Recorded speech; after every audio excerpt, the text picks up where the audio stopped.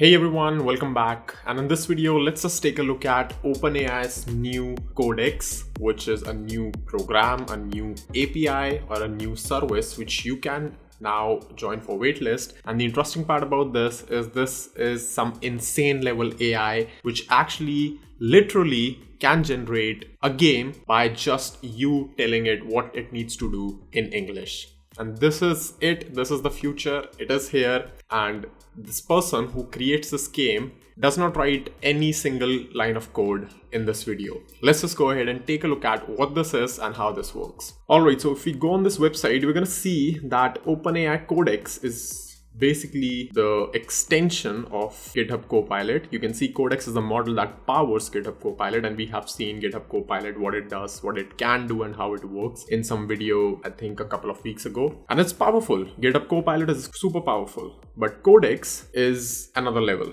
Codex can do some interesting stuff with natural language. Natural language is basically like talking in English. So I tell you, hey, go ahead and create a game. And maybe a future AI, not this one, but a future AI might just do it without actually you doing anything at all. So what these guys did is that they released a video. They released actually a bunch of videos, but the first one is super interesting to me because if we go ahead and watch this video, what you're gonna see is we start with a simple, I don't know, it looks like Grammarly interface, but it's just a canvas. And this is the place where you write your commands in English. And on the right would be the place where the code would be generated.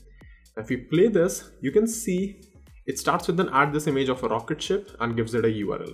As simple as that. And the moment we hit play or we hit enter on that, it creates a JavaScript code on the right. So it's a JavaScript based game and it's using war, right? So probably the model isn't trained on ES6 yet, but yeah, that doesn't matter.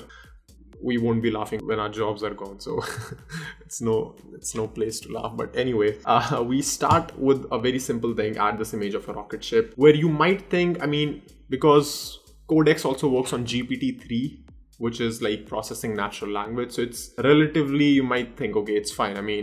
Just taking out the intent from the sentence and creating a small code, which is fine. What truly is exciting is that it is also able to store the contextual information of whatever it has done so far. So you can see we just start writing continuous English sentences, just like you would probably instruct a freelancer or a programmer or your friend, like how it should work. So make it be smallish, a little smallish.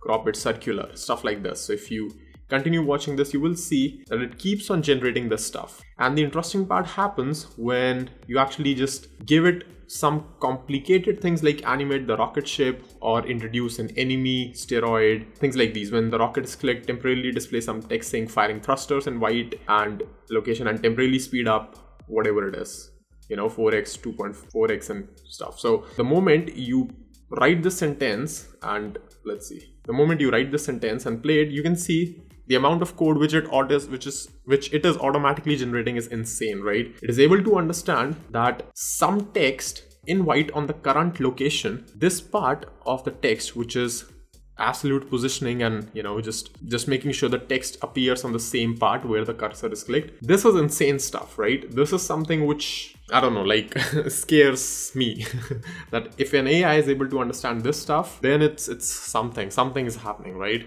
We just wrote like a sentence like this, which is not super clear. It's not like a coding program which just has a single meaning. It could have multiple meaning, current location. It just should not know what the current location is of the image, of the cursor, how it's happening. But it is able to interpret that intent, which is super interesting and super weird, for a lack of a better word. But yeah, it's super interesting to see what this does. But if you keep on continuing this, you can see these guys actually just keep on building. So they add an astronaut, they add they just keep on building the program.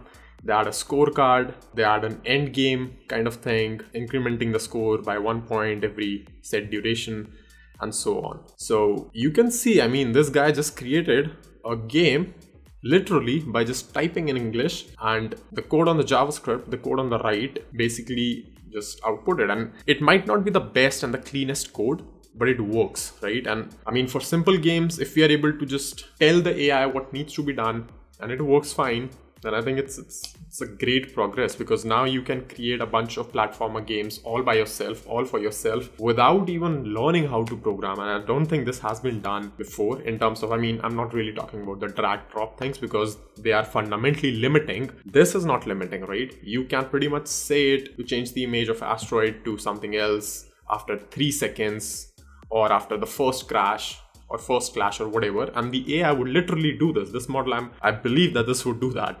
So yeah, this is awesome.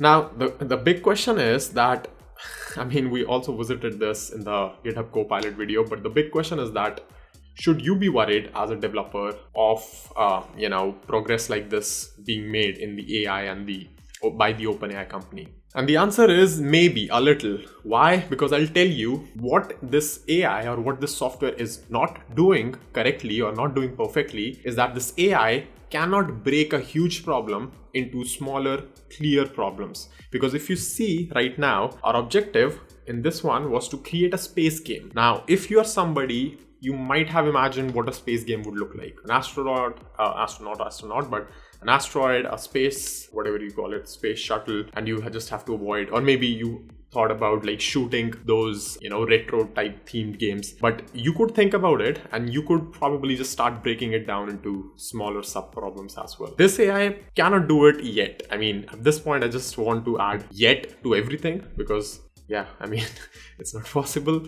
It's possible that it could do it in next 5-10 years, but it cannot do it yet. You can see till some extent you do have to provide more or less clear-cut instructions to what needs to be done, right? And at every single step as a programmer, your duty is to break down that logic even further so that it makes more sense for this GPT-3 model in order to understand what it needs to do. So again, to answer the question, should you be afraid? Yes, you should be afraid if you are one of those developers who don't understand the logic behind things and just focus more on the copying pasting part and don't really understand how things are fundamentally working or fundamentally built. Because these sort of AIs can only be operated by developers who know how to logically build an explanation from bottom to top, right? And if you're somebody who avoids that, then it's a very good time to actually become a developer who is able to think logically as well and able to break down a real world web application or any other real world problem into smaller subsets of problems. So yeah, that's pretty much it for this video. Let me know what you think about this OpenAI Codex. Are you afraid? Are you not afraid?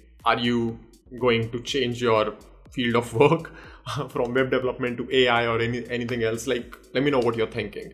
And if you like this video, make sure you like and subscribe to the channel. That is all for this one. I'm gonna see you in the next video really soon.